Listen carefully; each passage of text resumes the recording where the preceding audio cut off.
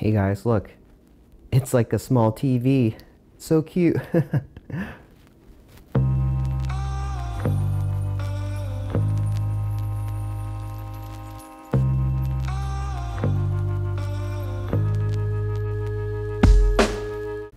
So today we're going to talk about how to get the best reading from your Morita Root ZX II apex locator. So this is actually a very practical question that a lot of people have. In fact, a lot of people come to me complaining that their Morita Root ZX II is not working, and they send it to their manufacturers, and oftentimes they charge them, and most likely they're not fixing anything, because when something's broken, it's actually not the unit, it's you, unfortunately. It sounds mean, but that's the truth. So in order to understand the best way to get a reading, you have to understand how apex locators work. So the most important fact in apex locators is that there's a common resistance from the periodontium and the mucosa.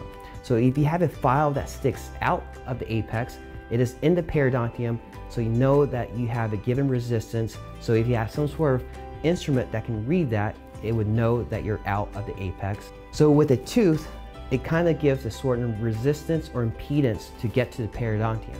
So that's how apex locators work. So now that you know how it works, you can kind of imply how the machine best reads a file in a canal to determine working length. So number one rule, this is the most important part of the video. The most important rule is that the file that fixed tug in a drier condition will give you the best reading.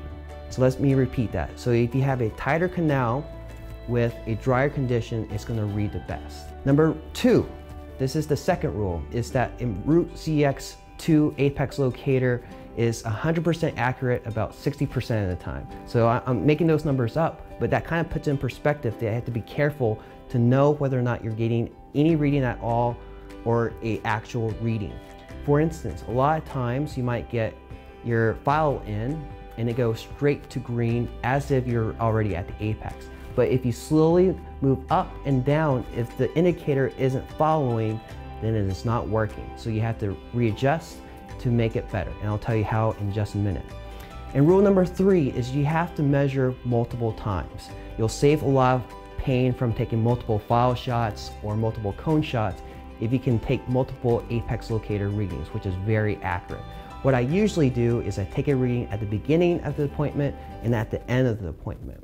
So now with the three rules in mind, you can kind of imply that the easiest tooth to get a good reading is a necrotic tooth with more calcified canals. So the canals are snug, no matter what hand files you have, and it's already in that drier state that gives you the best reading.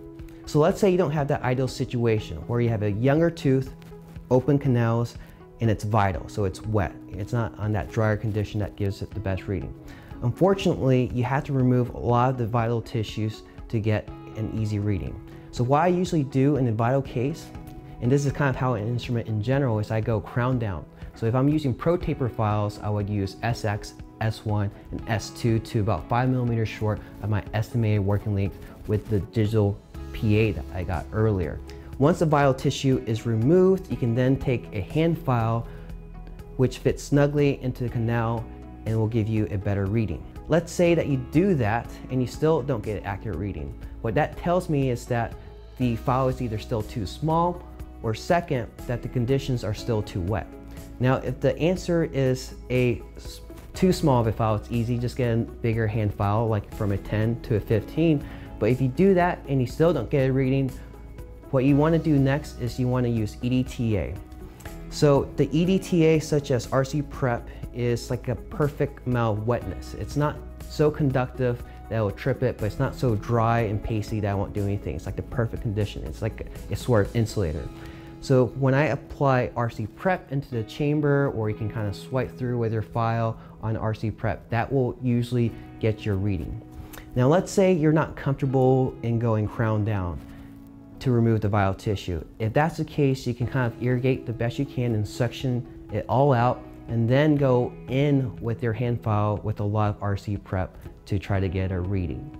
Now let's say you have the opposite problem. You have a very necrotic tooth, it's very dry, it's tight, so the files is not a problem. In that case, you're not getting a reading, you actually want to add some irrigant, whether it's EDTA or sodium hypochlorite, or you can just use the RC Prep or EDTA paste in that case as well.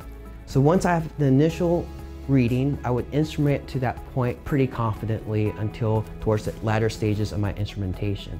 If I feel confident in the early stage, I would just wait until the very end to recheck.